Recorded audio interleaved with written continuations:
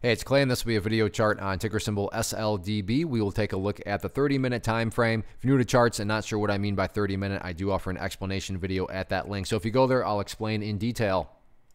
Been doing this analysis on a very routine basis, done it several times this week. And so that is where the red and green line annotations are coming from. But once again, the movement upwards continues, so some updates need to be done. First thing I'm going to do is a little house cleaning, just get rid of these lines. Yes, these levels pertain, but they're not really relevant anymore. And from a presentation standpoint, I don't want to risk causing clutter and confusion because there's lines everywhere. So let's try to keep this analysis as clean as possible going forward. The first update, though, that needs to be made comes about based on a foundational rule in charting, which states when levels of resistance are broken and closed above, you want to see them act as support. So going into today, this 337 mark was an area of resistance, but now that the price is up above it, that's what, one of the newest areas of support is, and that's what I would call the ideal level. And we say, hey, Clay, what would make this chart look the absolute strongest going forward? Definitely if the price can stay above 337, but don't get me wrong, it's not like if the price falls below that level, that implies everything's destroyed or ruined or anything like that. But yeah, if the price could manage to actually stay up above that level, that would definitely be a massive sign of power going forward.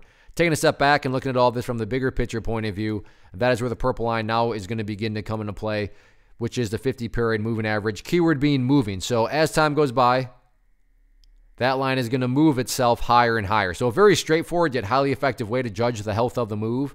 That right there is how I am defining the move. Just watch that purple line. As long as the price stays above that line, as the line itself moves higher and higher, then the bulls are in full health, the bulls are in full control. However you must visualize that, that is what is being represented. Again, yeah, staying above 337 would be great, but from the grand scheme of it all, as long as the price is above that purple line, the bulls 100% own the chart.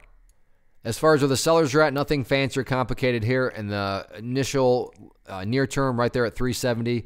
And then the next level after that is just simply where the party stopped today, and that was right up at 387. So all I can really say is the bounce continues. It started back a few days ago, and it's continuing to grind higher. And as long as the price continues to chip away and build those higher lows, that's what you want to see. Real quick, if you found this video helpful, then I'm very confident in saying you'd find value in this live web class that I'm offering. It's totally free, so if you're interested in learning more or getting signed up, you can go to claytrader.com/live or just see the link in the description area. Like I said, it's live, so there's a question and answer session. It's all very interactive. So go to that link, get signed up, and I'll see you at the class.